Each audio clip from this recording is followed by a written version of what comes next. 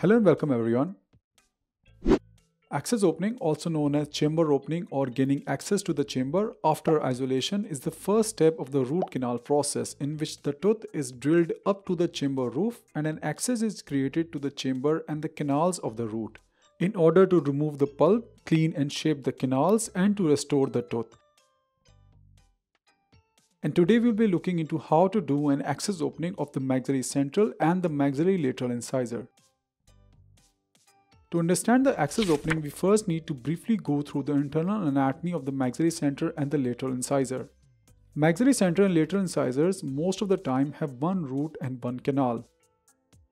The occurrence of two canals in either of them is extremely low. Although if we compare the two, the lateral incisor may have a slightly higher chance of having two canals as compared to the central incisor, even though that is also extremely low.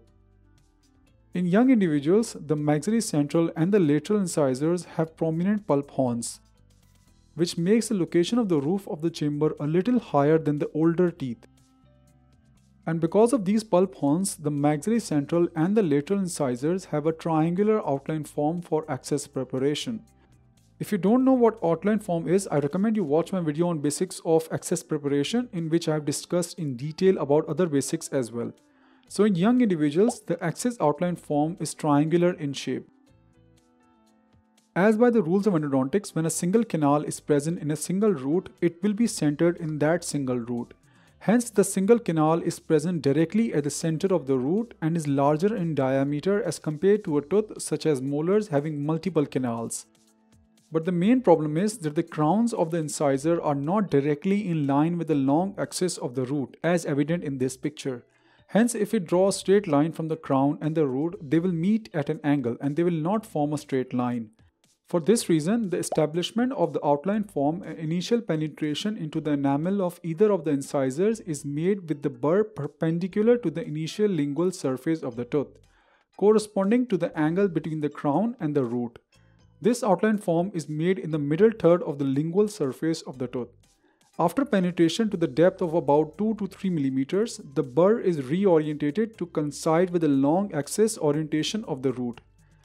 This method of having different orientation of the burr initially and then reorienting it later reduces the risk of a lateral perforation through the facial surface. Because if the orientation of the burr is not changed, then the dentist may drill through the facial surface of the tooth.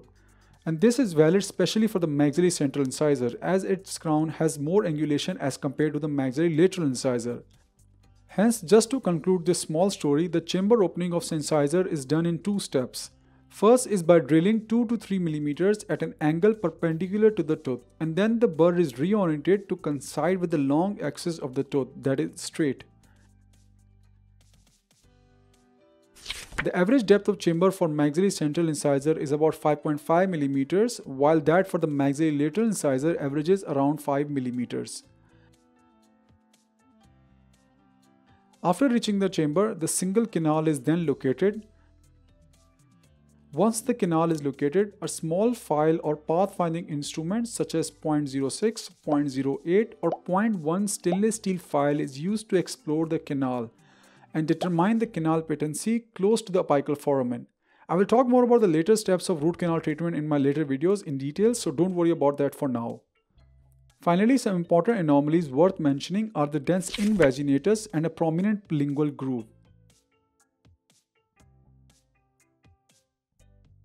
Dens invaginatus is a developmental defect and commonly found in the maxillary lateral incisor that results in pulpal necrosis. Additionally, a lingual groove may also be found in the maxillary lateral incisor, as evident by a narrow probing defect. These developmental defects, the dens invaginatus and the lingual groove, can complicate the treatment and can affect the prognosis of the treatment. So I hope this video on access preparation of maxillary central and lateral incisor was helpful for you. In my later videos, I will be talking more about the other teeth and their access openings as well, so make sure to subscribe to find out more. And you can always visit my Patreon page and get more study materials there, and consider becoming a Patreon on patreon.com/studywiththedentist. As always, take care of yourselves and your loved ones. Stay safe and goodbye.